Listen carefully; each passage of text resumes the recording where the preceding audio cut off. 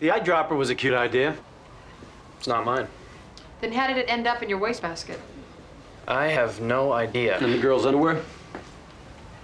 I already told you that she slept in my bed. And her blood on your sheets? I can't help you. Well, the urine sample you gave already has. It tested positive for gonorrhea. What? No. No, I don't have gonorrhea. Yeah, you do. And since Kelly was a virgin before you raped her, we know that she got it from you. Circumstantial at best. It's good enough for an indictment, and if his DNA matches the semen from the rape kit, he'll be transferring to a campus upstate. You understand that? Assuming you can get a court order for the blood test. Oh, please. We both know that that's just a formality. Nevertheless, we'll wait for the results of that formality before responding to your charges. Let's go. Possession of GHB is a Schedule I offense. With your past record... What past record? Juvie hit for possession of ecstasy. That record was expunged after my client finished his community service. It was expunged on the condition that he keep his nose clean until he was 21. Your client's only 19. We start with possession, move to acting in concert, top it off with rape. Whoa, wait a minute. Enough with the scare tactics. What are you offering? What are you selling? I never saw the stuff. How did it get in your room? I don't know, but Tess and Jody were acting weird all night. They kept topping off Kelly's beer and calling it a love potion. I thought they were just trying to get her drunk. Is your roommate in on this? Yeah. All I know is, after the girls left, Joe tossed me a blanket and told me to hit the bricks. Said he was about to hit another home run. According to Hank, Joe spent at least a half hour alone with Kelly before he went downstairs to crash. This statement also implies a conspiracy between Kelly's sorority sisters, for which we have no motive and no proof. Why would her own sorority sisters set her up to be raped? Exactly what the grand jury's gonna ask. We don't supply an answer, our whole case looks suspect. If they are involved, Tess and Jody are not going to be very forthcoming with a motive. But I know someone who might. Kelly and Tess didn't get along very well at first. In fact, Tess tried to get Kelly dinged during Pledge Week. Dinged? Rejected by the membership. Why? Look, Dana, I understand that your sisters are pressuring you, but your friend was drugged and raped. Now you need to decide what's more important, living with them or living with yourself. Joe and Tess were dating last semester. Kelly was new, she didn't know. When Joe checked her out at a rush party, she flirted back. Tess was furious. When Joe dumped her, she blamed Kelly. Tess the type of person to hold a grudge?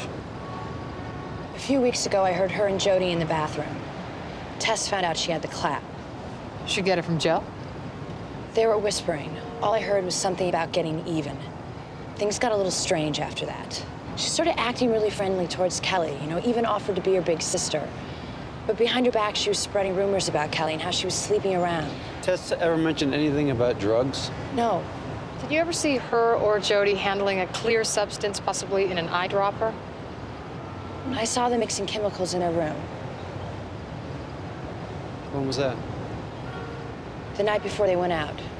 It looked like homework. Tess was reading from her biochem notebook.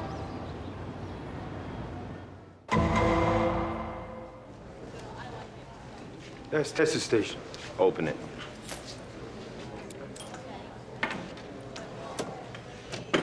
Bang everything. What are you doing?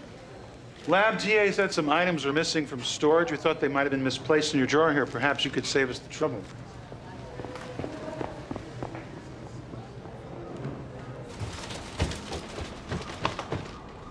You been out for a little jog? What are you doing in my room? It's all in the warrant. This is harassment. So sue me. You're a biochem major, aren't you? So? So how about educating us as to what the scientific name for this little formula is? Well, Tess, possession is just the beginning. Now, we prove conspiracy. You're looking at rape. Rape? You took away her ability to consent. You'll never prove that. No? One of your sorority sisters already decided to break the code of silence. Told us how Joe gave you the clap before he dumped you for Kelly? I mean, what better way to get back at the little tease than making sure she paid full freight for the ride? And GHB was the ticket. We trace the chemicals. We know where you mix them. All we have to do is execute another search warrant. We're going to have more than what we need to put you and your accomplice away for a very long time. I better call a lawyer. Be my guest.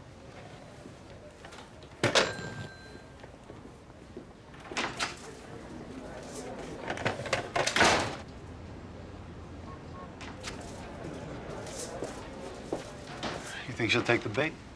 We'll know soon enough. Okay.